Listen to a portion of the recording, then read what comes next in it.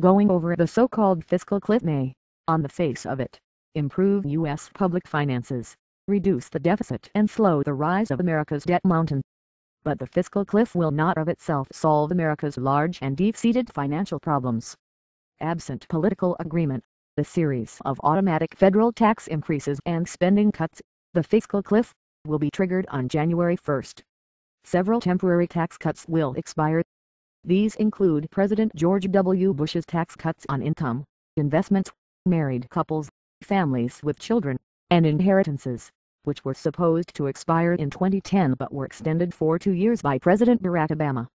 In addition, the alternative minimum tax would affect up to 26 to 30 million middle-class Americans, whose tax bill would balloon by an average of $3,700 each.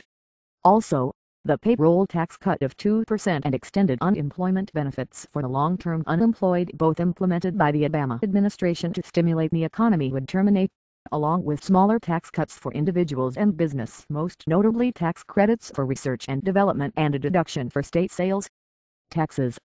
Meanwhile, automatic spending cuts will kick in, totaling about $600 billion per year and $6.1 trillion over 10 years.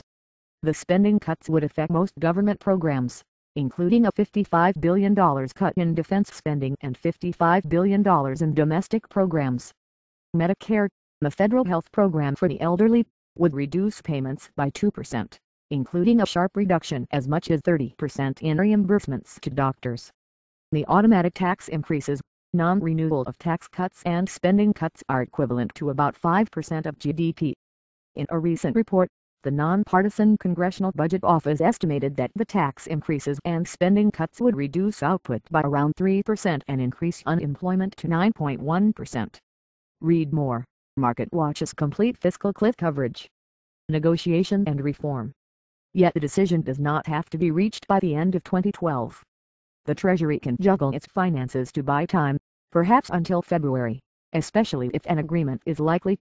The major constraint is the need to increase the government's borrowing cap or debt limit, currently $16.4 trillion, which will be hit before year-end or early in 2013.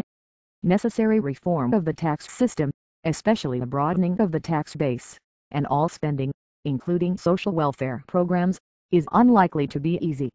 President Obama's ability to implement policy is constrained by Republican control of the House of Representatives. Republicans are reluctant to entertain tax increases or reductions in exemptions. Democrats are reluctant to consider reductions in entitlements and spending. Read more. Kicking the fiscal can has advantages.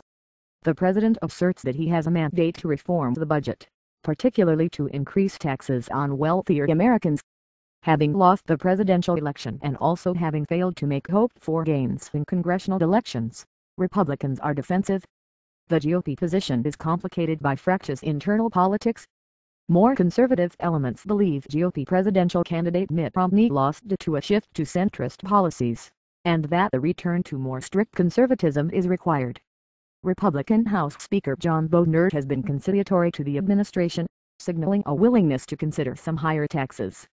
In the vociferous world of U.S. politics, nothing is guaranteed, especially given the short electoral cycle.